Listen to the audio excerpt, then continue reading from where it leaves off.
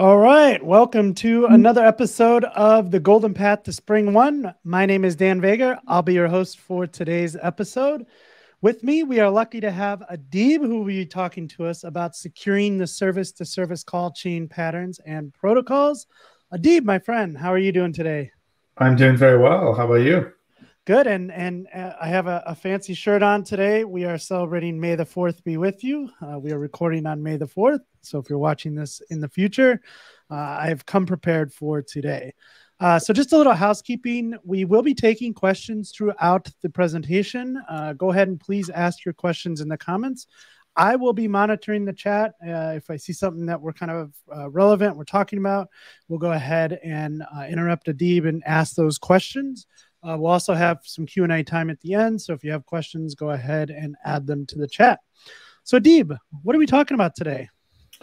We are talking about a very common problem we have where you have one service that calls another service, which calls another service, and you're trying to figure out how to secure it. And it's kind of a bit confusing because there's like lots of ways you could solve the problem.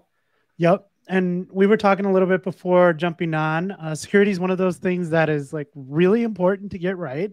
And because it's really important to get right, can be very confusing and hard to understand at times, right? Absolutely. This particular deck has taken me about 2.5 years to make. Wow. All right. Well, then we get 2.5 years boiled down into what? What are we on here today? 90 minutes? Something on the order of that, yeah. Hopefully we'll get lots of questions. So, all right. Well, if you need me, I will jump off the screen. I'm going to leave you be and let you do your thing. Again, for everyone joining us in the chat or joining us all around, please go ahead and ask your questions, and I will monitor the chat. The floor is yours, Adib. Thank you for hosting today. Yeah, you're welcome. Looking forward to it. All right. So let me just check. Okay, I'm seeing the same thing. All right, perfect. So securing the call chain. So I want to talk a little bit about what's our goal today. Our goal today is to kind of help you make a trade-off analysis of the various options that are available to you as a developer for securing the call chain. And the way we're going to do that is we're going to like think about the problem and distill the securing the call chain problem to its essence. Then we're going to explore different patterns and protocols for solving this problem. Then we're going to map those patterns and protocols into possible implementation technologies. So we'll talk about a variety of approaches. And the idea is that as we go through it, we perform trade-off analysis of if I picked option A versus I picked option B. And my goal is that at the end of this presentation, you're able to apply this trade-off analysis to the specifics of your environment and make the best choice for you. So that's the plan. Please ask questions as we go along. If you want to know a bit about me, my name is Adib Saikali. I've been a software developer since 1995. And I like to joke that I've been a code janitor since 2014. I'm actually part of the Tanzu R&D team right now. And I work on Tanzu Application Platform, which is our developer experience platform based on Kubernetes, and on Azure Spring Apps, which is a partnership we have with Microsoft that allows you to easily deploy your Spring applications on Azure. I've done a lot of work with Cloud Foundry over the years with Spring and with application security. So I'm currently writing this book called Securing Cloud Applications. And if you'd like to get a free copy of it, you can click on the link. I'll throw the link into the chat here so folks can get it. You can download that for free. Let me see. How do I actually put an item in the chat? Comments, private chat. Oh, chat with everyone in the studio. Okay. And if you can't get it, you can, send it to me.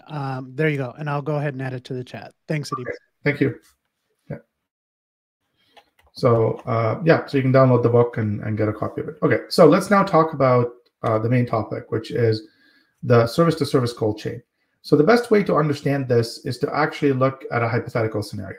Let's say you're looking to deliver a book, like you want to buy a book, you have a standard product page from Amazon. Where are some of the services that can exist on this page? For example, you might have a service for the search box at the top, which tells you, when you start typing, it does the autocomplete and all of that. There might be another service over here that might calculate the price that you see, like what level of discount should we give this particular customer at this point. There's maybe another service for ratings. There's another service down here, perhaps, that tells you that if you ordered it soon, in the next 23 minutes, you're going to get it delivered by a certain date. You have the look inside the book service. You click on it, you can flip through the pages of the book, but not all of them. There's maybe a service that retrieves static information about the book, like who wrote it, when it was published, that kind of stuff. So if we look at a page like this and we kind of populate some hypothesize, like we would just make up some example services that might exist, you might have a customer making an HTTP request for a product page service, which calls a book details service. And it might also need to call the pricing service, which calls the buying habits service to decide how much discount to give you.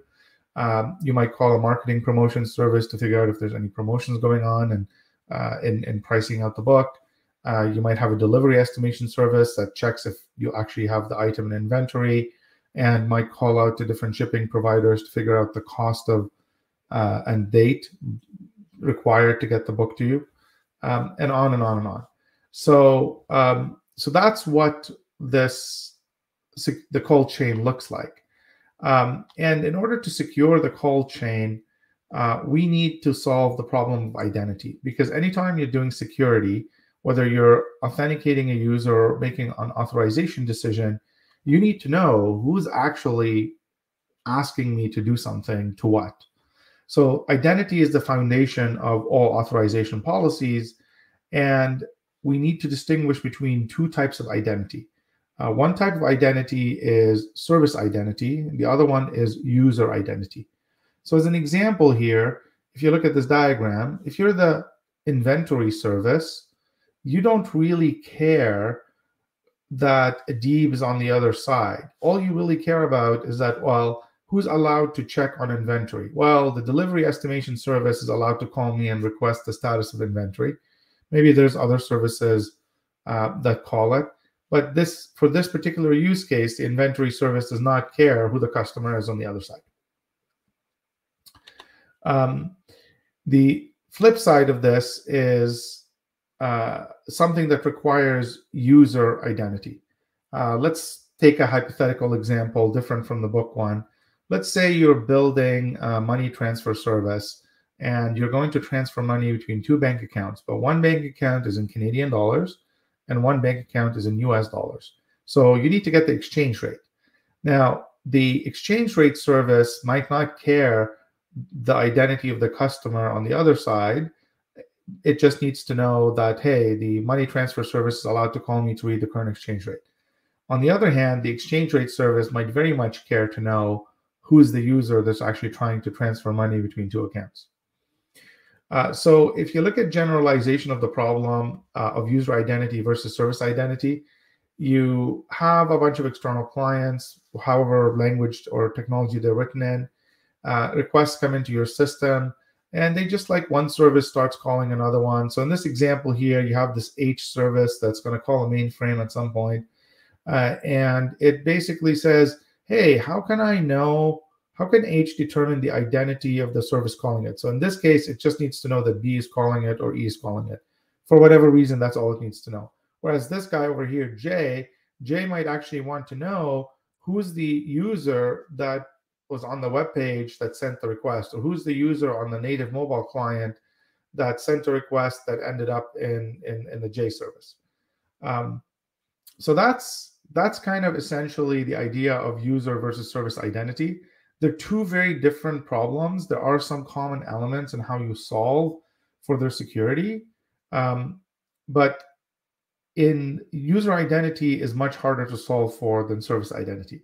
Because in service identity, there's no propagation. It's just H says B is calling me or E is calling me. It doesn't have to know why B is calling it. It doesn't care that B is calling it because, the HTML5 app called this guy here who called B, or the native mobile client called this guy who called this guy. Like it doesn't care. It just says, okay, I'm H, B is calling me, B is allowed to call me, everything is good.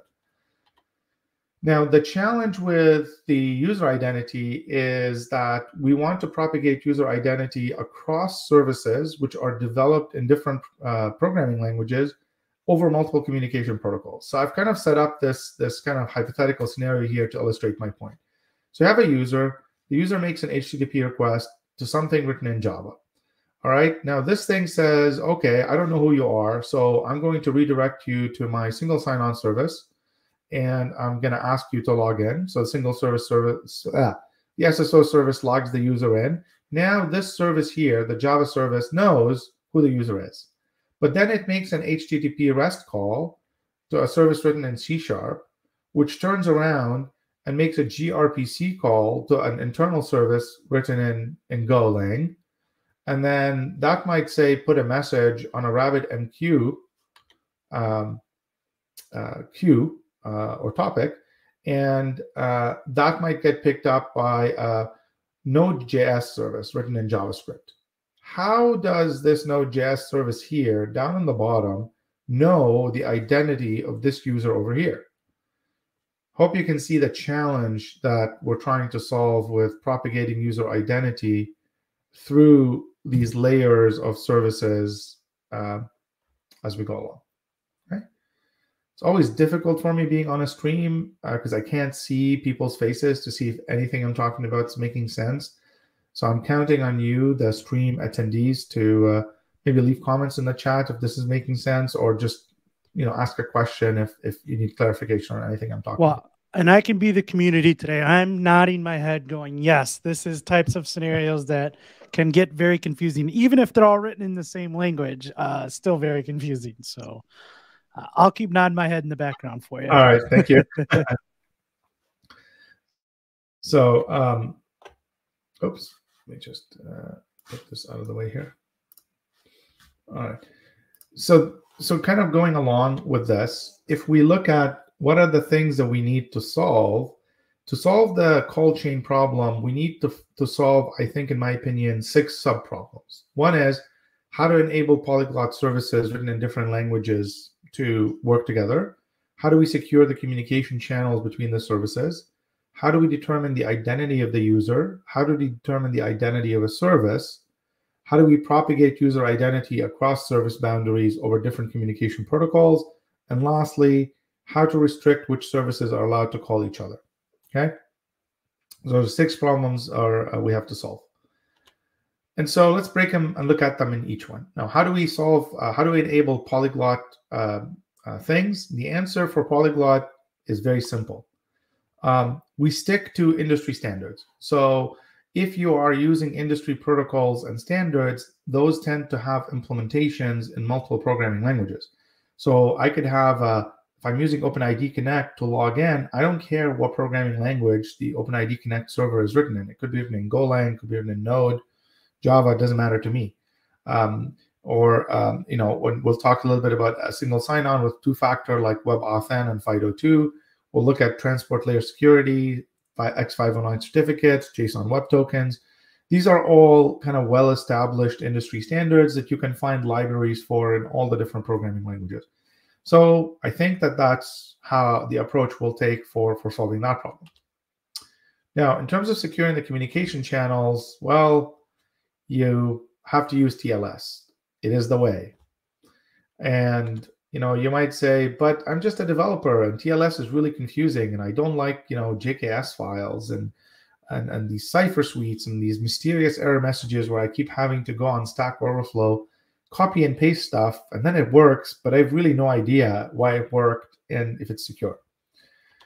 Well, I have bad news for you. You have master TLS, you must. It's just a fact that in 2023, we all need to be more security conscious. And if you learn a bit about the TLS protocol as a developer, your life will be a lot better.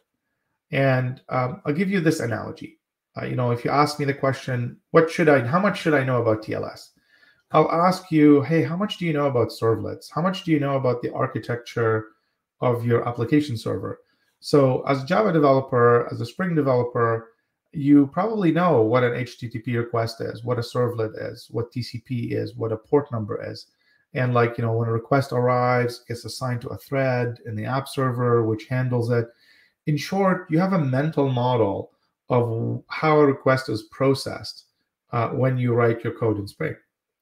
Similarly, what I'm suggesting is that you build a mental model of how TLS works so that you can effectively use the programming language and the framework libraries to get what you want done.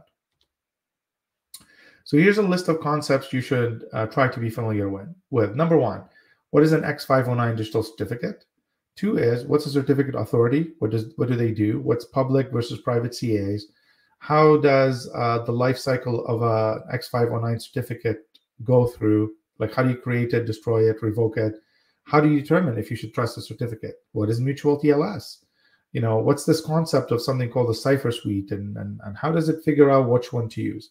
So you don't need to become like a super guru in this stuff, but you need a mental model of what these things are. So let's say you're working in your organization, and there might be a standard that a particular cipher suite is not acceptable. You shouldn't use it. And then you're writing some code, and then you try to connect to an external system, and you get an exception, and it's because it can't agree on the cipher suite. Well, that's happened to me in the past. So those are useful concepts to know. All right. So now that we've settled that you do have to learn a little bit about TLS, the book I'm writing actually covers this kind of gives you all the background you need. So make sure to download a copy. So the user identity patterns and protocols. Let's now talk about how do we figure out user identity, because that's like the hard part about what we're talking about today. So when it comes to user identity, it turns out that our users kind of want to do things differently. So we might have a user who wants to log in with their, the thumbprint scanner on their Mac. Somebody else wants to use their face recognition on their phone to log into the shopping website. Somebody might want to use Facebook or some other social media account to log in, and other users might prefer to just use classic username and password. How do we accommodate all of those as a developer? What do you actually need to know? In 2023, there's really only two things you should know about.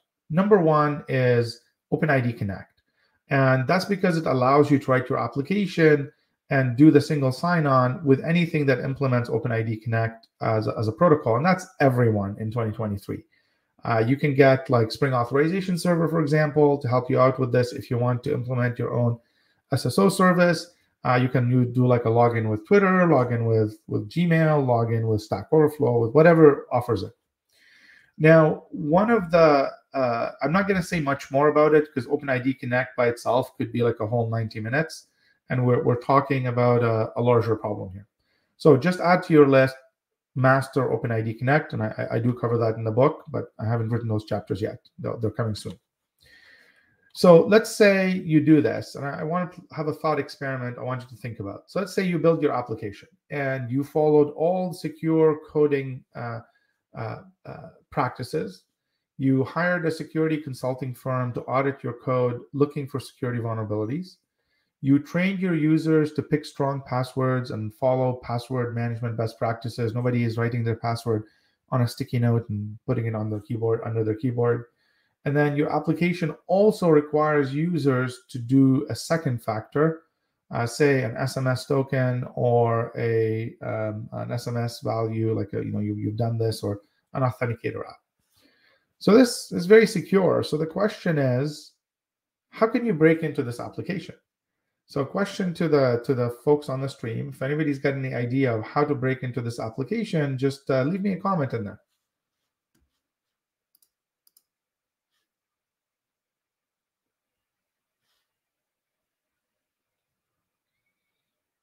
All right, no comments so far. So I'll help you out, okay? The answer is, if all of the software security is done correctly, you attack the human, because the human is the weak link, right? So what you do is you do a phishing attack. You build a website with a login screen that looks just like the real app that you want to break into. You trick the human into going to the fake site, and then you trick the human into entering their password. Now, if you've succeeded into tricking the human to go to the site, to the fake website with the intention of logging in, they're going to type in their password, and then they're going to type in the one-time password code too. Because if they already typed in their password, they're already been deceived. right? And so the fake site would just take the password, and then it would take the one-time token, and it would log in the user. It would pass it on to the real site, and then go and do all of the bad things that the hacker is trying to do. So we can kind of always count on attacking the human. If you watch, movies, there's always these movies where, like Ocean's 11 or Ocean's 7 or whatever, where some hero, somebody is trying to break into the unbreakable, super protected building with armed guards, alligators, and like laser alarms and all of that.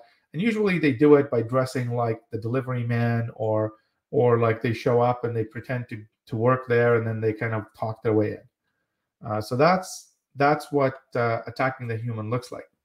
So the point is, all humans can be phished. Even if you're very security conscious, there's going to be a time when you're tired and somebody can trick you into revealing your credentials when you shouldn't.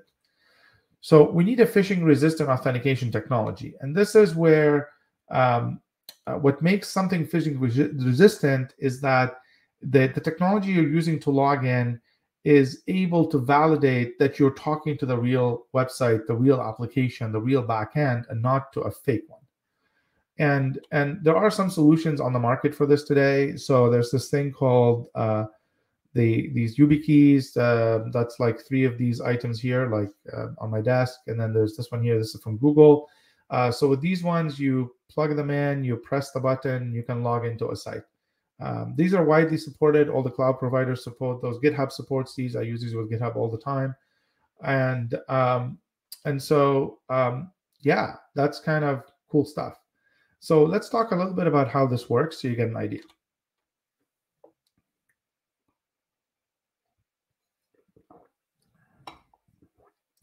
Sorry, so just one. So these little keys here, these are cross-platform. Obviously, you can carry them and use them with your phone. You can use them with your laptop, Mac, Windows, Linux, doesn't matter what it is. But these things are also built into your machine. So this is my MacBook, and you can see here I can do the thumb scan there. Your phone already has this. Like pretty much everybody today that has a modern phone that's, say, 2 years old already has all of this available without having to buy anything new. So let's actually get a demo of this, because a lot of the time I find people have not really seen this. So we're going to go to this website called Web Authentication, and we're going to do an experiment. So I'm going to ask folks on the stream to actually do this with me. So all right, let's go here. Actually, try it again. Okay, I guess this is from yesterday. I gave this talk somewhere else. Okay, so I'm going to type in my name here, Adib, and I'm going to say register. And normally when you register, you're used to people asking you to enter in a password. In this case, I got this little pop-up that says, I'd like to use this device. So I have to go here and, oops, I locked my screen. Didn't intend to do that. Continue. Okay. Now it's actually saying, okay, success. You can see how I signed up. So at this point, I can click on Authenticate, and it pops up again and says, hey, you should tell me who you are. It now knows that I should log in with this. So when I click Continue, you'll notice it's doing the standard macOS pop-up requesting that I scan my fingerprint. All right, let's do that. Okay, now I'm logged in. And you can see here that... Hey, Adib, yeah? You can't see your screen yet. I think when you did that, it went away. So. Oh, okay. Hold on. I will share my screen again. Window. Entire screen. Okay. Screen 1. Share. Okay. Can you see my screen now? All right. Let's throw that back on there. Cool. Okay. All right. I will go back to repeat this step here. Okay. So sorry about that. So I'm going to click here on the register, and it says, hey, how would you like to identify yourself to the site? I'm going to say I want to use this device. Click Continue. You can see I get the little pop-up that says, go scan your fingerprint. So I will scan my fingerprint. Oh, I already registered. Okay, so we'll cancel this, and then I'll show you the authenticate piece. Right. When I click on authenticate, it's going to say use a, do you want to scan your fingerprint? Yes, I click on this, and I can scan my fingerprint. Okay, now I'm logged in, and you can see here that it knows who I am. So what I'd like somebody on the stream to do is to go to webauthn.io. Maybe you can do this for me, Dan. Go to webauthn.io, register, but when you register, use Adib as your username, or anybody else can do this. And I'm going to wait until I can see more credentials associated with that ID here so I can more clearly explain how it works.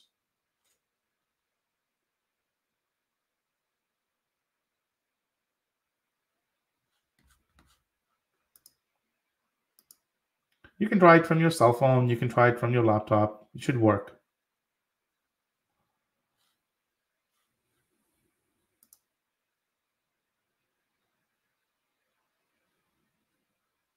So I was able to do it, but it failed. It said registration failed. Client data challenge was not expected challenge. Ah, okay. All right. So when I did it, I had a little QR code come up, and so I had to scan that. Yeah, you had to do that with your phone. This is the new Mac, Yep. new feature of iOS. Yeah.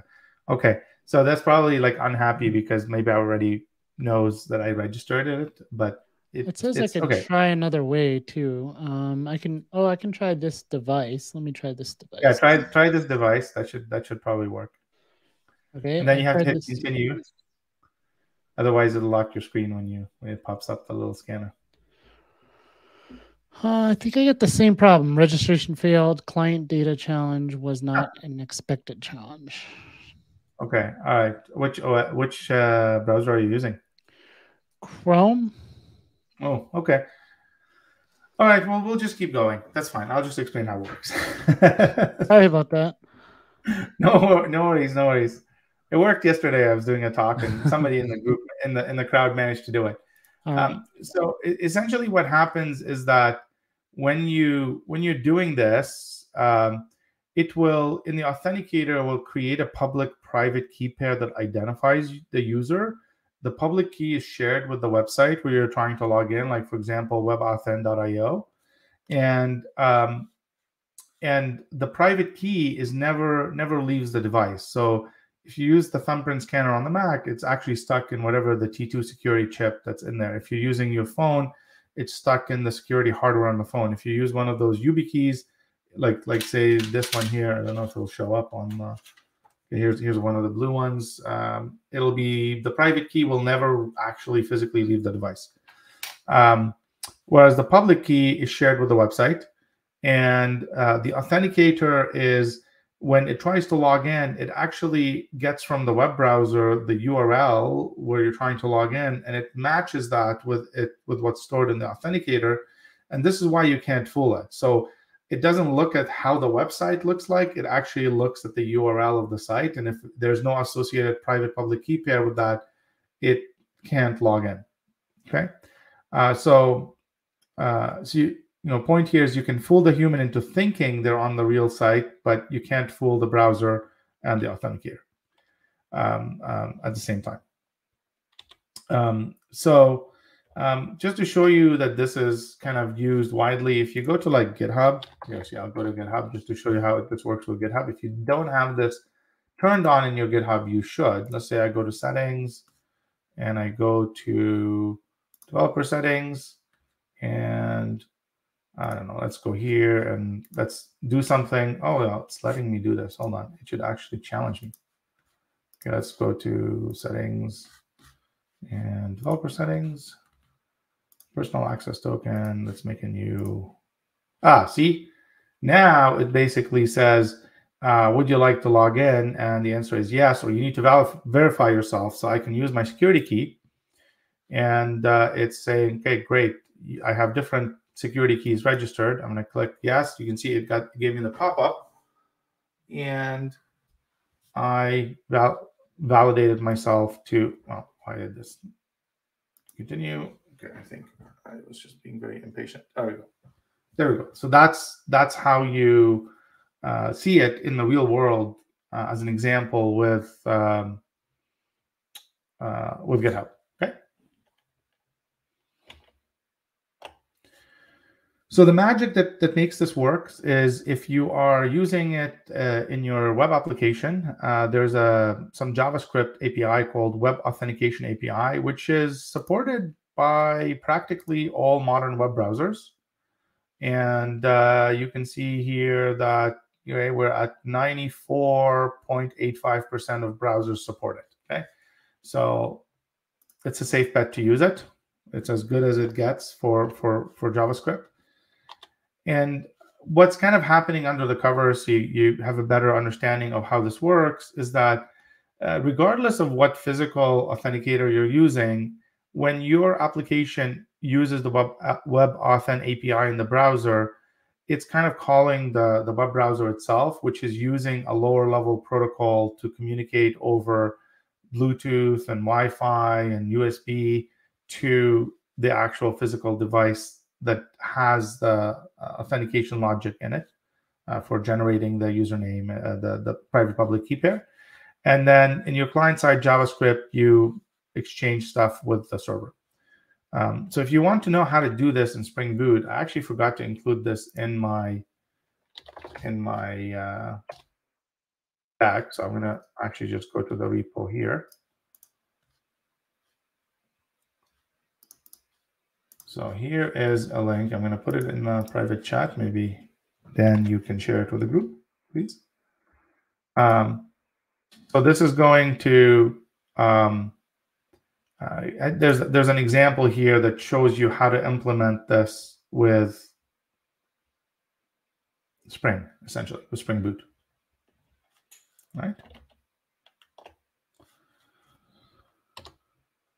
So that covers the topic of how do we establish the identity of the user. Now we're going to switch to a different topic, which is how do we establish and represent the identity of a service. Are there any questions at this point from anyone on the stream? Right. So let's do service identity. So for service identity, we can break this problem into 4 different questions that we have to answer about it. Okay. So we need to know who the service is that's calling us. How do we represent the identity of the service? Is there some sort of data structure document that we can use to describe a service's identity? And then if we have an identity document for a service, then the question is, who issues the service identity documents? How does the service obtain its identity documents? And should identity documents kind of contain access control permissions in them? So let's go through these 4 questions and think our way through this. So what are the document formats should be used to describe a service's identity? Well, there's really 2 industry standards. Remember, we're sticking only to industry standards so we can be polyglot.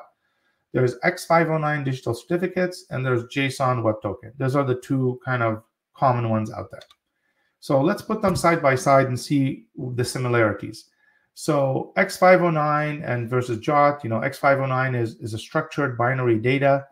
JSON versus a JSON object, literally JSON text. When you send them around, you'll end up base64 encoding both of them. Both of them are industry standards defined by IETF. So there's 2 RFCs. One became a standard in 1999, the other one in 2015. They're supported in all programming languages. There are protocols that build on top of them. So for example, TLS is building on top of X509. OpenID Connect builds on top of JSON Web Token, JOTs. And they both have well-defined validation algorithms that kind of tell you, how do you know that you can trust an X509 certificate? How do you know that you can trust a JSON Web Token? In both cases, you have to be very careful to make sure you follow the validation algorithm correctly in order to, decide to validate or not. People make mistakes in the implementations of these things sometimes. So what are the differences between them? The differences is that the X509 certificates have a rigid schema that's defined in the standard, whereas JSON Web Tokens are kind of like, you do what you want. It's a JSON object, put whatever fields you want in there. So it's a very flexible structure where you can put stuff in there as a user. The X509 certificates, you have to have a public key and you have metadata about the key, like the key, how it's signed, and various other things, who owns it, blah, blah, blah. Whereas with JOTs, you can put whatever you want. The X509s are usually issued by what's called a certificate authority. The JOT tokens are usually, you get them from an identity provider like Spring Authorization Server or Okta or Auth0 or Active Directory or something like that. You could just make a JOT token yourself in the app. It's pretty easy. The X509 certificates, we don't hide the contents of the certificate. You can read everything in the certificate. Whereas with the JOT, you can actually, if you choose to, you can encrypt the content and preserve the privacy of it. Another huge difference between them is that because the X509 certificate has a public key, you can use it to bootstrap a secure communication session, whereas you can't do that with JOTs because you don't know if they have a public key. Then they could have a public key, maybe they don't. So the way you validate the X509 certificate is you use the signature, the public key of the issuer, of the certificate authority that issued it, to check that it hasn't been tampered with. And if you trust the public key of the certificate, you trust it. With the JOT tokens, you can use the public key of the issuer, or you can use a shared secret to do that. So generally speaking, there's kind of this impression that public key infrastructure can be complex to set up, which is true. It's not an unrealistic impression. JOTs are simpler to work with. And so I hope this gives you a sense of these two identity documents. So what I'm trying to get at is, if I'm a service and somebody's going to call me, I'm going to expect the person that's calling me to present me either with an X509 certificate that identifies them, or they're going to provide me with a JSON web token that identifies them. So let's look through, how does that actually work? So when you use an X509 certificate, typically what you'll end up doing is something called mutual TLS. So the client is going to connect to the server. The server is going to say, okay, hello client, here's my certificate that identifies me as a server. And then the client, the server will say, can you please tell me who you are? And so the client will send its certificate to the server. And if the client and the server are happy and decide that they trust each other's certificates, a secure connection is bootstrapped and you have an encrypted communication link. So that's typically how that's done in the context of X509. In the context of JOT tokens and in HTTP requests, you typically just have an authorization header, and then you just go authorization bearer, and then you have the base64 encoded version of the JSON web token, which you can validate on the receiving side. All right, so any questions so far?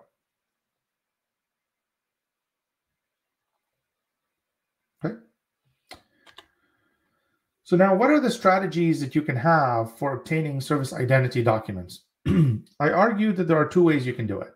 You can, as a service, you can go and and request that somebody give you those documents, or the platform that you're running in can inject you with your identity documents.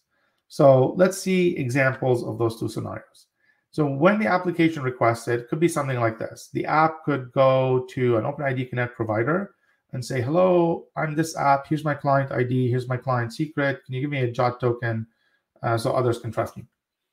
Or maybe you go into Azure Key Vault and you retrieve the certificate that you're supposed to use to make your request. Or maybe there's some proprietary API that you use with the certificate authority to get yourself an X509 certificate. So the challenge with this approach is that frequently you actually need a secret to get to the place where you're going to retrieve your identity from. So you need a client ID and client secret in the first example here. Maybe you need credentials to access Azure Key Vault. So it introduces a bit of chicken and egg. You need a secret to get the thing that you need to identify yourself to others. So it's not really ideal. So let's talk a bit more about platform-injected identity. So platform-injected identity relies on the idea that your application is running in some sort of platform, and the platform you're running in knows who you are, and so it can vouch for you. So these are some examples here of of common ways that people do this. So let's say your application is running on Cloud Foundry, also known as Tanzu Application Service. There are two environment variables available to your app. You could read the CF_instance cert and CF_instance key environment variables, and those will contain an absolute path to a files that contain the public-private key pair that identifies that particular container instance. Oh, and that key pair is rotated every 24 hours. So that's kind of pretty neat. So that's leveraging a platform. If you're running on Kubernetes, you can actually look in under var run secrets kubernetes.io service account, and you have a JOT token there that actually identifies the pod that you're in. And that allows you, through the magic of federation and other things, to make it so that your application can identify itself to others using this JOT token, this service account. For example, if you're running on EKS on AWS, you can configure EKS to you can configure the AWS identity and access management to use to say, hey, if somebody calls and they present me with this JOT token that's from a service account, I should trust them, and this way your applications running in a pod on EKS don't need to have a password to access, say, an S3 bucket, as an example. In the case of Istio, it'll generate X509 certificates that identify the application, but those will not be given to your app. Those will just be given to the site, the Envoy proxy sidecar. In Kubernetes, there's a package called Cert Manager that you can use. Let's click on this one here. And what Cert Manager has a feature called the CSI driver here. So if we scroll down, we're just going to look at an example here of a pod. So you can see in this pod, we have told it that there's a path /TLS where we would like to make our certificate available. And well, how does the certificate get there? You can see here there's a volume, and the volume is of type CSI certmanager.io, and there's some attributes of this volume, such as which issuer to use, which certificate authority to use to issue the certificate. And then it says, okay, what are the DNS name that should be put in the certificate? And you can see here it's taking the pod name namespace .svc.cluster.local. So presumably using something like this guy here, you should be able to get a certificate that identifies your application. You could also just put this thing in a Kubernetes secret. Like you create a Kubernetes secret which has your X509 or JOT or something else. If you're on a virtual machine, say on Azure or AWS or GCP, there's usually like a metadata service you can call. So in the case of Azure, you can go to like 169.254, 169.254 metadata identity OAuth2 token. And that's only available inside your virtual machine. And you can kind of get your identity. So I hope this idea of platform injected identity is starting to make sense to you through these examples of different platforms and how they handle it. Dan, are you still nodding your head, or do you have any? Am I lost you? No, you have not lost me. I'm following right along and nodding my head. So. All right, cool. Thank you. So if we put these two side by side, like application requested identity versus platform injected identity, the nice thing about platform injected identity is you don't need a secret in order to get the identity, right? Like you just look for it in a particular path and it's already been put there for you by the platform. The downside of it is your app must run in a supported platform. Like if your app is not inside of a Kubernetes cluster, you can't use the service identity that's assigned to you by Kubernetes. The really nice thing about platform injected identity is it is much easier to apply security best practices such as secret key rotation, auditing, when you have a platform injected and managed identity as opposed to application requested one. On the plus side, if you're doing the application requested one, well, you can run anywhere. You don't need a platform, but there are downsides. Okay. So what are the recommendations for service identity? So I think that, whether you use JSON Web Token or X509, those are kind of well known in the industry at this point. What's really important, in my opinion, is that you use a platform injected identity, because that makes life so much easier and more secure. And so where does the application obtain its identity documents? Well, it should just get them from wherever the platform it's on puts them. And this is where, Spring is very good at helping you deal with this type of stuff. Should the identity documents contain access control permissions? I don't have a dedicated slide to this, and it'll take me a long time to explain why. The answer is no, it shouldn't. What you want the identity documents to contain are just who this person is, who the user is, who the service is. You don't really want it to have a list of what the user is allowed to do and not allowed to do, partly because the identity of something does not change over time, whereas what they're allowed to do and not allowed to do changes. And so if you start putting permissions into identity documents, you start having to check if the identity document is if the information in it, is it up to date? Has it just changed since before I got it? Cache invalidation is one of the hardest problems in computer science, so we don't want to try to even solve it here. So we'll stay away from it and say, let's keep identity documents just like that. Identity documents, they're not stating what you're allowed to do and not allowed to do. So just to reinforce, prefer platform injected identity over not platform injected identity. All right, so now let's talk about the next problem. How do we propagate user identity through the various systems? Well, just to remind you of that, we're propagating user identity across services developed in a variety of languages over multiple communication protocols. And I have bad news. As far as I know, there's no industry standard way to solve this problem. So what you're going to have to do is you're going to have to pick a way of solving this problem, a convention, a pattern, an approach within your system. But if you move to a different system, they might choose to do it differently. This isn't like HTTP or TCP, where everybody's doing it exactly the same way. So what are some patterns that you can use? So let's look at some patterns here. So one pattern that you could use would be something like this. You have a user, you go through, you log in, it knows who you are. So you've got this UUID that identifies the user that this Java service knows. So it can put it in a custom HTTP header and, call the C# service and then say, okay, the user's ID is this much, is this UUID 95, ECD, whatever. And then if this C# service wants to know more about the user, it calls the user info service and says, hey, can you tell me about this user with this user ID? And then it turns around and calls the gRPC service, and it puts that UUID in the message body. So it goes here, and it has to go back to this user info service to get the information. And then it could then put the user ID for the AMQP message in a message header, which is read by JavaScript. So you're starting to see, I hope, that, okay, this works. I can know who the user is, but there isn't really a standard place to magically propagate the user's identity down the line. I have to pick an approach for doing that as a developer, architect of a system. And there isn't really a right way of doing this.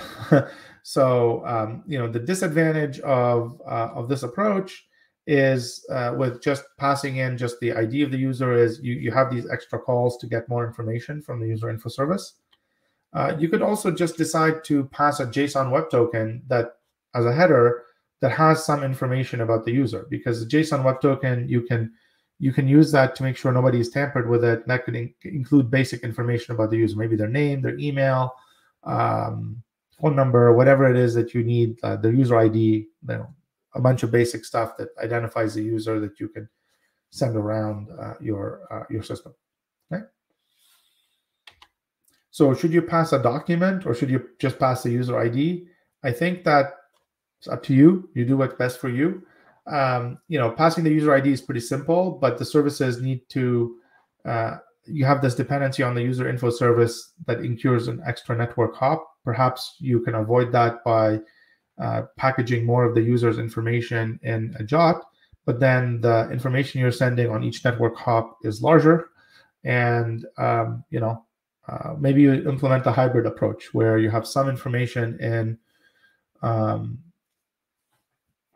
in the user, in the token, in the document, and some other stuff you have to get from a user info service. All right, so moving along. Well, what do you do? Let's say now we have this chain here. What can you do? Well, you could end up in this situation, which is like what's called like token relay, where A is going to go to something, get a red token, which it passes down to B, and B just takes that and passes down to C. And you really hope that no one messed up and sent the wrong token. You really hope that no one stole the token and is now sending it and using it to steal stuff. There was a recent big security incident, I can't remember it off the top of my head, where it involved people stealing, hackers were stealing these bearer tokens. So bearer tokens, for the most part, are not good. But what choice do we have? We have to kind of use them most of the time. The other approach is you can do like something that's more like this token exchange pattern, where you kind of go to your auth service and you say, hello, I'm the A service. Maybe you do that with your X509 certificate that's been assigned to you by the platform that you're running on. And you say, hey, I want to call service B, and this auth service says, okay, I'm going to give you a blue token, and you can only use this blue token to call B. And then you call B, and then B goes, hey, A called me with this token, and hello, I'm the B service, and I really would like to call C to do something. Can you please let me do that? And then the auth service will kind of give out like a red token that you can only use once, and then it will use that to call the C service. And like this is much more secure than the previous one, but it's also much more complicated to implement. So it's really up to you to pick what you want to do. Okay. Are there any questions in the chat at all, Dan? No, I have some comments saying it's very informative. It's making sense. So people are nodding their heads right along. I guess I had one question in the sense of the JOT. I saw your explanation of having to obtain a JOT. So normally in an application, I have to call some service. Here's my username and password. Here's the JOT back.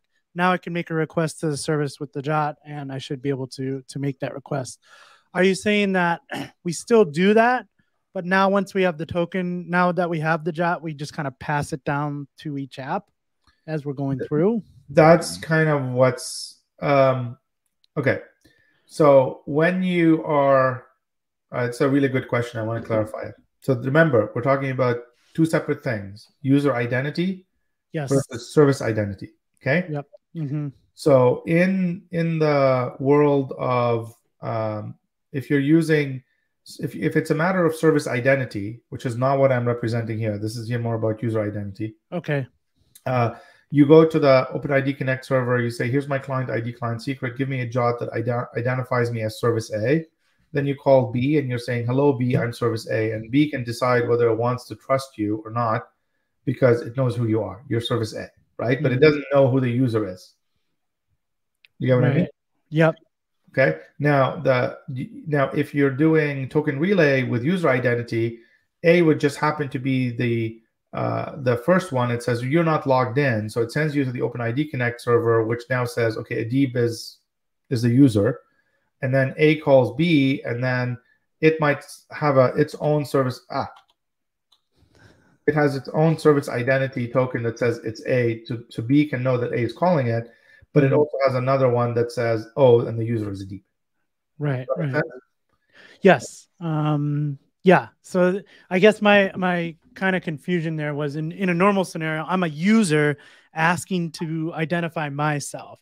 But in a service, the service is saying, hey, I'm identifying myself as service A. How did that get down to C? Like C. Oh, so C B is calling C and not, with A's credentials, if you will, right? No. So it's you're not propagating the service's identity. So okay, that's what I was confused. Yes, because there's no need to propagate service identity. C doesn't really care that it was A that called B that called C, right? C only cares that, okay, who's making the request to me? Okay, B is making the request to me. It's basically saying, I need you to prove two things for me to perform the request. Number one, I need you to prove your identity that you're legitimately allowed to call me. So, and you've done that because you've proven to me your service B, right? Yep. Via either a JOT token that represents service B or an X509 certificate. And then there's like, what are you actually asking me to do?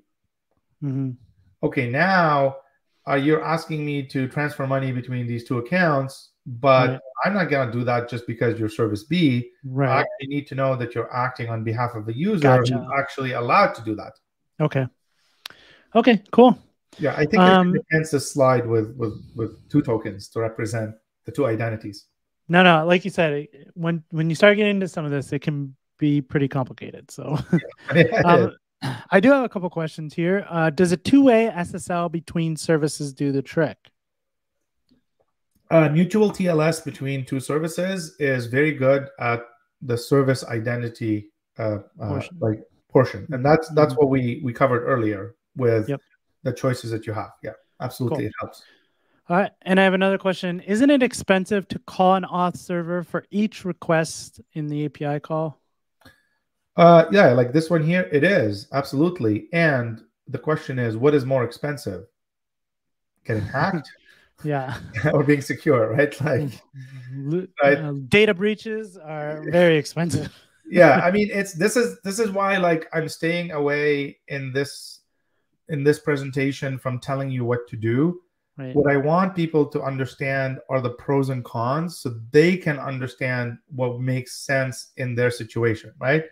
Like, let's be honest about it. Like, my house is just a regular house in the suburbs. I don't have like a massive door with like 5 locks and like iris scanner and like, you know, all the stuff. But if you went to the bank and you tried to get into the bank vault, you know, you probably have all sorts of different types of locks.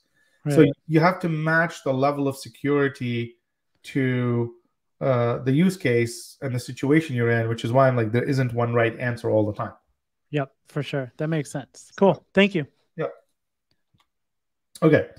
So now that we've kind of got through a lot of these patterns, let's actually look at some popular tools that are out there and what they bring to the table for solving this, securing the call chain problem.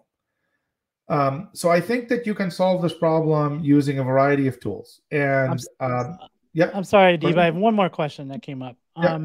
Are there protocols that make user identity easier to handle than REST?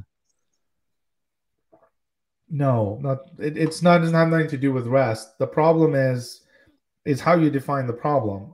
Well, I define the problem as you're trying to propagate user identity across protocols like, say, gRPC, HTTP, GraphQL, whatever it is that you're using, and for things written in different languages, which is the most complicated version of it. So I don't know of something that makes this problem go away in all cases. Yeah. Okay. Thank you. Sorry.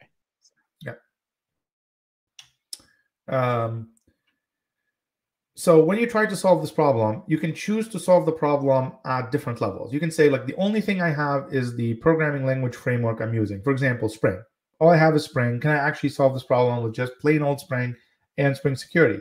The answer is yes. You just get to write a lot of code, right? You could say, okay, well, I have a framework, but I'm going to add an API gateway to the picture. Maybe you add Spring Cloud Gateway. Now, can that make my life easier? Of course it can, right?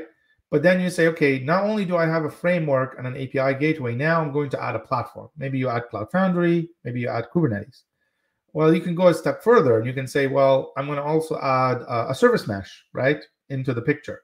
Or I'm going to add an identity provider, like, say, Spring Authorization Server. So let's go through these and look at the value and the benefits that each of these brings to the table, so you can kind of like have a good place to start. Okay. So what does Spring bring to the table? I've kind of broken it down into the different layers of the various Spring projects. So from the core Spring framework, where it really helps you out is you tend to have abstractions for, say, for example, Spring MVC, and you have, you know, REST template and web client and all these types of things. And as you're implementing security and you need to propagate that identity, say, from one system to another, because you're using Spring, you can actually create interceptors, you can create filters. There's well-defined extension points within the core Spring framework so that you can like do something in a common way regardless of what it is. So that's very helpful if you're using Spring for propagating user identity, for example. You can make it invisible to your regular application code that you're writing. It just happens when you call a REST template or a web client that it does the right thing because you added code across all of those instances to do that. Well, how does Spring Boot help? Well, Spring Boot is very helpful because you can externalize all sorts of configuration, and you got this thing called auto configuration that you can leverage to configure, say, all of the interceptors that are going to like, handle the filters that are going to handle stuff in your web client on the way out and on the way back. There's a very nice video that you should all watch if you haven't watched it. It's from last year's Spring I/O conference, and it's called Building a Framework on Top of Spring Boot. And what Ruben does in this video is he actually kind of goes through all the, like, say, okay, I'm building a lot of microservices in Spring Boot with a team of developers, and can I add my own kind of company-specific auto configuration to make my Spring Boot developers' lives easier, right? Like, these are the things that the Spring Boot team can't do because they don't want to tell you how to do certain things, but you can totally say, within my company, we prefer to use Spring Boot like this, right? So he goes through and does a really fantastic presentation on this topic. So watch it if you haven't. So then the next layer is Spring Security. So when you add Spring Security to the mix, you're going to get support for OpenID Connect. So you can easily create single sign-on in your Java Spring Boot app with Spring Security to say, hey, here's how you log in. It's very easy to implement OpenID Connect resources like @resource server. You can add that to as an annotation to your backend. Now you have a resource server that will only accept JWT tokens that are valid. There's extensive support within the Spring Security for correctly validating JWT tokens. There's also a project called Spring. There's the standard Spring Security authorization annotations, @pre-authorized and all of that method security stuff. Great integration for all of this with web client and REST templates. So life is easy with Spring Security. The next project that'll help you out is Spring Session. And what Spring Session will do is, once somebody is authenticated and logged in, you need to remember that they're logged in. You typically put that in the HTTP session, but the HTTP session is inside of one Java virtual machine.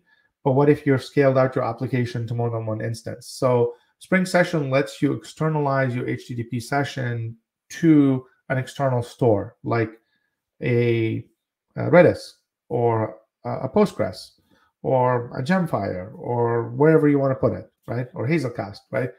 Somewhere else outside the process, so that it just works. Like Spring Session has to be the easiest project in the world to use, because all you have to do is just add it to your class path, add some configuration in the YAML, and you're done. You don't actually necessarily interact with it directly. It can do other things for you. I wrote an article about this in, I think, 2015 or something like that. You can search for it, which explains some of the other use cases for Spring Session, like impersonating users and having more than one HTTP session and other things like that. Maybe even maintaining a session in a backend process that is, for example, just processing messages off of a message queue. Now, the latest kid on the block is the Spring Authorization Server, which just GA'd in December of 2022. And the Spring Authorization Server is what you would use if you wanted to implement your own single sign-on server. It supports, you can see here, a list of all the different standards, security standards that it implements. However, it's a toolkit for building your own authorization server. It is not a fully baked authorization server you could just download, deploy to production. You actually have to write your own code, your own Spring Boot application that leverages the libraries that are part of the authorization server to implement an OpenID Connect server. The value that it brings is you don't have to implement the security code, because implementing those security standards is very tricky and very time consuming. So it helps you that way. If you want to learn more about how to use it, in the link that we put in the chat earlier, This one here, web auth and Spring. There's actually two subdirectories. There's a subdirectory called auth server basics, and that shows you all sorts of different ways of using the various features of the auth server. Okay, I'm in the process of upgrading it to Spring Boot 3 right now. It's currently using Spring Boot 2.7.11. And I need to upgrade it to the GA version. This is still using the pre-release version of the auth server. But look for that in a few days. Yeah. Then there's also the Spring Cloud Gateway project, which is quite helpful because it is a full-fledged API gateway, which you can kind of configure to do whatever you want it to do. I'd love to share with you that we do have a commercial version of this, which runs as an operator on Kubernetes. You can actually deploy Spring Cloud Gateway directly into Kubernetes, the commercial version, and then you can kubectl apply and request that it spin up instances of the gateway. It has all sorts of really cool commercial features that make your life easier. So that can be very helpful because you can use it to front various other services. Hey, Adib. Yeah, so I have a question about this because we get asked about this concept a lot. If you have a bunch of services that are going to talk to each other, you probably don't want to re-implement authentication at each of the service levels, right? One of these patterns is putting all of these services behind something like a Spring Cloud Gateway, right? So authentication is done at the gateway level, and then you basically, if once you get to that level, you're authenticated. All the services are now kind of in a trusted zone. Is that is that a pattern that you see often? Is that a good solution for that type of situation? No. I'm going to say well, I'm going to qualify the no. So what I don't like is when I hear the word trusted zone, right? Because there's a concept which is like, the problem with trusted zone is that you don't want to be in a trusted zone. You can't really. There's no such thing as a trusted zone in a modern data center, modern enterprise. So everybody needs to validate and check everything as close to the data as possible. So it is part of the toolbox in that you could use it to say, I'm not going to bother all the services behind it by passing the request to them if this user is not allowed, is not logged in. Does that make sense? Yep. So you're kind of failing early, and you're saying, like, think about it like this. You're trying to get into a hospital, right?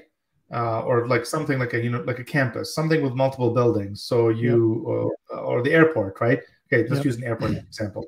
So you get to the airport, and then you get through a layer of security, and then when you try to get into the security line, they go like they want to see your boarding pass, right? If you don't have a boarding pass, they don't even let you go through security.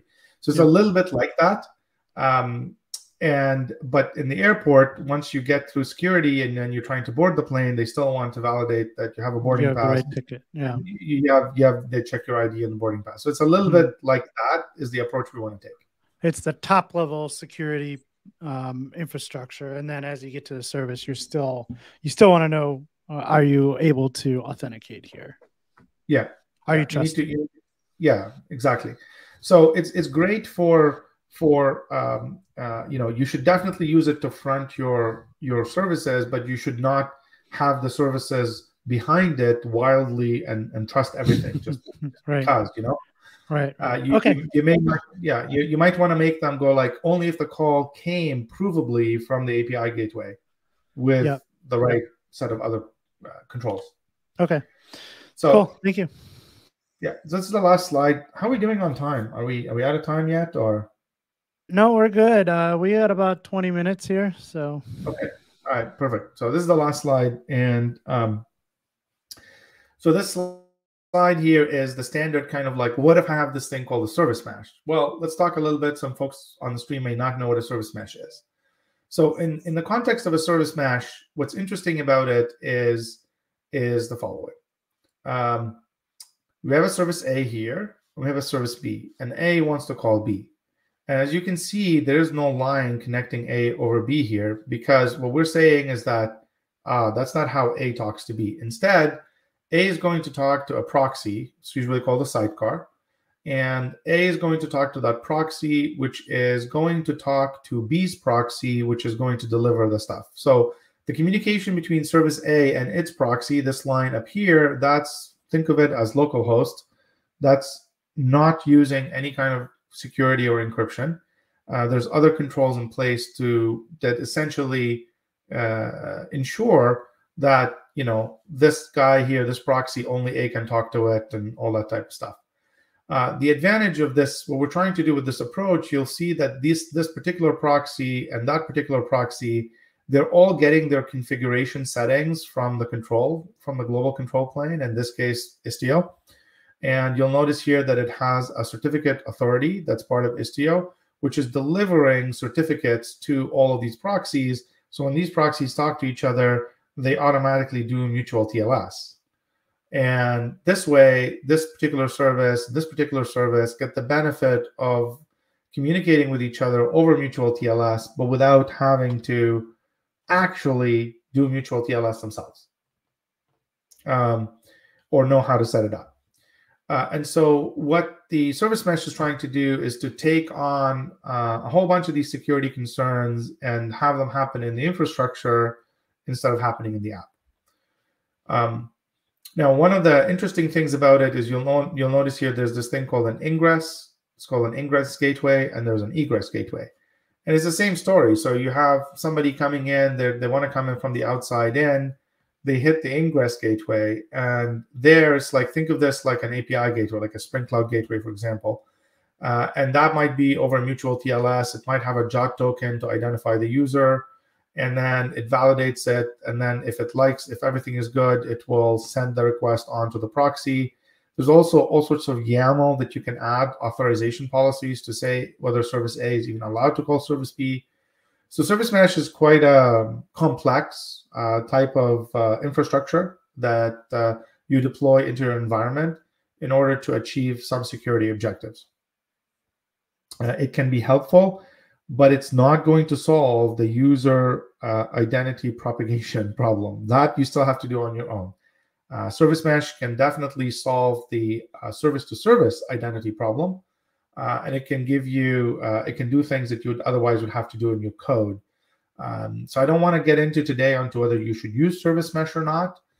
That's a debate and a topic for another day. What I do want to mention is that it is part of the toolbox that's available to you if you're on Kubernetes and you have a service mesh available in your Kubernetes environment. So I'll pause here and see if anybody's got any comments or questions or thoughts about anything we've talked about today. Yeah, so if you have any questions, please go ahead and add them to the chat. We have some time to get through some questions, so go ahead and ask them. Man, I'm telling you, something about security just hurts my brain. It's just, and it's not this talk. It's that I've been dealing with it all week, and it's been kind of front of mind for me. So. Right. There's just so much to think of, and again, it's such an important topic that you want to make sure you get it right. Yeah, absolutely. I mean, this is why I'm been slaving away writing this this book on. Where's the link to the book again? We did put it in the chat. Yeah, no, I'll pop it open again. I'll just bring it over here. This is why I've been working on this book. It's because it's the stuff I wish I knew. I had to learn all this stuff as a developer the hard way. Yeah. Literally reading the cryptography books, going through the online courses and videos where, a university prof is talking through all of the math, right, that you need to understand this. And I'm going I don't need to know that, but it's the only way to learn it, right? Right. So I'm kind of filtering it all and simplifying it for a developer audience. That's great. I can't wait to read. I'm going to go through what you have there already. Okay, so we have a question. Why should we separate the service and the proxy? Can we integrate the proxy as a library in our applications? So I think that's referring to this diagram here, right? The answer is you can, and that's kind of what we do in okay, so let's take a classic Spring Cloud example. So we use something like Eureka, right? And we do service discovery with that, and we just make HTTP calls with declarative client, whatever it is. That's fine. You can do it, and you can just absolutely do mutual TLS on your own. It's just more work for the developer. Do you want to, what we're trying to do with the service mesh proxy is we're trying to extract that as a polyglot approach where all programming languages just go over localhost. There's the downsides to that of complexity and performance. But it is what it is, it's a trade-off. Yep. Everything is, it depends. Yeah. Cool. We'll see if we have any more questions come in. If not, we'll give some people a few minutes back today. This has been fun. How long? So you've been working on this kind of subject for 2.5 years. You said at the beginning of this. How much more time do you have to finish that book, do you think? Without putting you on the spot. I'm hoping just a few months. It's just at this point it's just a matter of writing, because there's sample applications that go with all of this stuff to actually validate these approaches work. Nice. And I've actually helped quite a lot of customers over the years kind of implement variations of these patterns in their environments. But they did most of the coding. I didn't. So Yep. Cool. Well, I'm excited. Like I said, I'm going to go through the chapters that are there. I have the PDF, but I didn't look. How much content is in that book that you're giving away right now? Well, so the book has like the structure of the book is the first part. The first 2 chapters kind of talk about what you should know about security as an application developer. So it's clearly like, what should you know? What should you not know or not care about, right? And then the next part is the fundamentals. And the fundamentals is really teaching you the stuff that you need to know, but you don't know that you need to know it, right? Because I've observed over the years that if I know that I don't know something, at least I have the opportunity to learn it if I ever needed it. But where I really get stuck is if I don't know something, but I didn't even know that I didn't even know it. Right? Exactly. And especially, No, go ahead. Sorry. Yeah. So my goal is like, I want to make TLS accessible to developers. In order for TLS to be accessible, unfortunately, you have to know a bunch of cryptography, right? You have to know like concepts like one-way hash function, cipher suite, and public key, and a private key, and a this and a that. And so what I do in the book is I explain those, but I'm like, my attitude is like, as a developer, I'm building the house. I don't need to know how to make a lock for a door. I can go to Home Depot and buy that lock, right?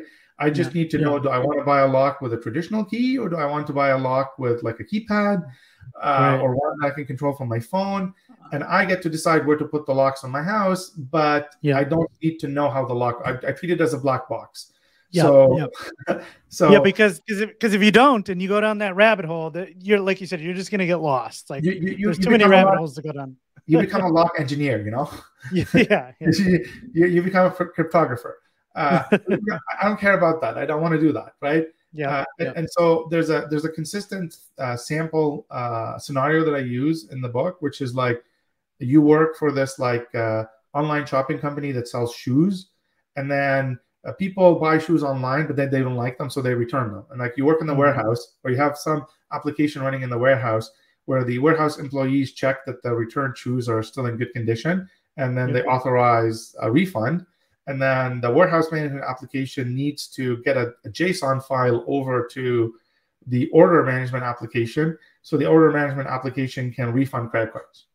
And we go through like, how can you make sure that the file is not corrupted on the transfer? Okay, well, we solved that problem.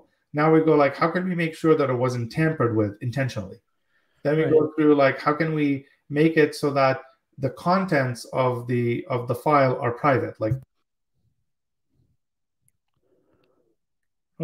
your microphone went out. I can't hear you now. There we go. If I touch the top of it, it goes on mute. Nifty. I love about it. I love about the type. And then the last version of that is like, you don't want a shared password, because it's like, if I encrypt a file and send it to you, and then I have to tell you the password, like distributing the passwords is hard. That's where public key cryptography comes in. So again, it's just, and throughout it, like we learn, I show people how to use like how to parse JSON web tokens and all this type of stuff. So you get familiar with the libraries. There's a Spring application for everything. Everything is using Spring Boot. So there's little Spring apps that you can run to figure out how all this stuff works. Awesome. And cool. I'm desperately behind on the writing, but I'll speed up. All right. We have another question here. Let me see if we can bring this in. Can you please tell us how certificates will be validated among service A and service B through the proxy? Okay. I'm guessing it's referring to the screenshot. Yeah. I will share my screen again and bring the diagram back up so we can talk about it. Slides, share screen.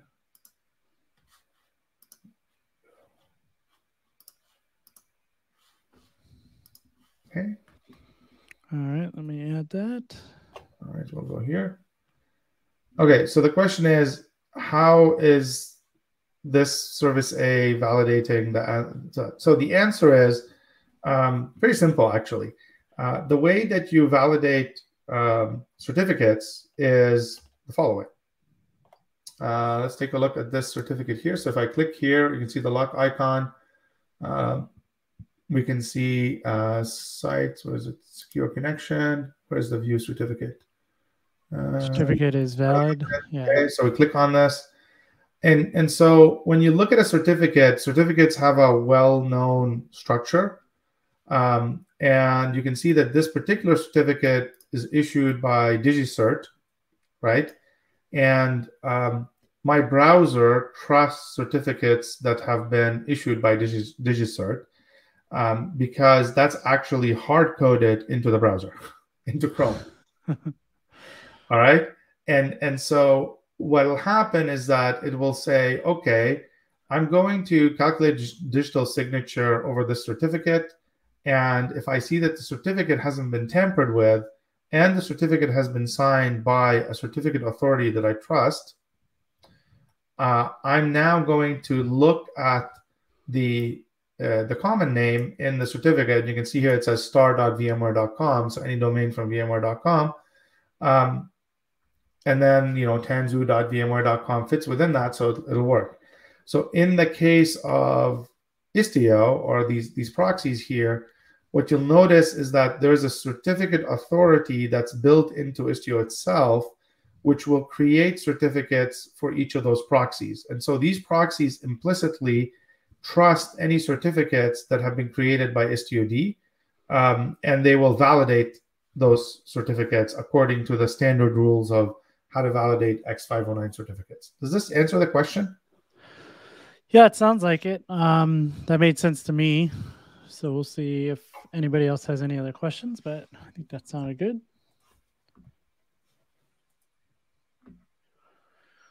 All right. Cool. So I think I have a couple things to talk about after this, but I think we'll kind of end the presentation there.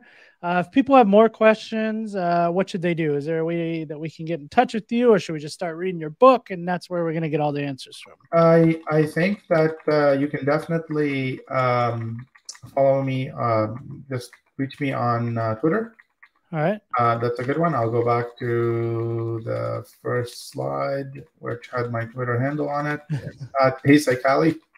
Generally, you can always find me at Saikali practically anywhere. All right. And then there's the Git, like Saikali on GitHub /Saikali. I have all sorts of Git repos there that have various samples related to this. And if you run into any issues with Git repos, just open up a GitHub issue and tell me what I did wrong there. What's awesome? Wrong? Okay. Awesome. Well, Adib, we appreciate your expertise in this field, and we appreciate your time today. Thank you very much for coming on and presenting with us. Thank you very much for having me. All right. I just want to kind of mention real quick, Spring Academy. This is a really great resource. It's an on-demand education developed and curated by the world's foremost experts in Spring. There's a bunch of really great courses on there. I've actually gone through and reviewed some of them myself. Really impressed with kind of the hands-on learning approach. There's hands-on labs. So as you're learning something, you can go through and practice what you've learned. So if you want to, you can go ahead and sign up for free. You can register for an account for free right now at Spring Academy. I also want to let you know that we hope to see you at VMware Explore. There is a Spring One track, a whole day dedicated to Spring at VMware Explore. That'll be on the first day, and then there'll be topics on Spring throughout. So we hope to see you at VMware Explore August 21st through the 24th. We still have early bird registration prices for that, so please go ahead and register for that, and I hope to see you there. With that, we will go ahead and conclude today's presentation, and we thank you for joining us.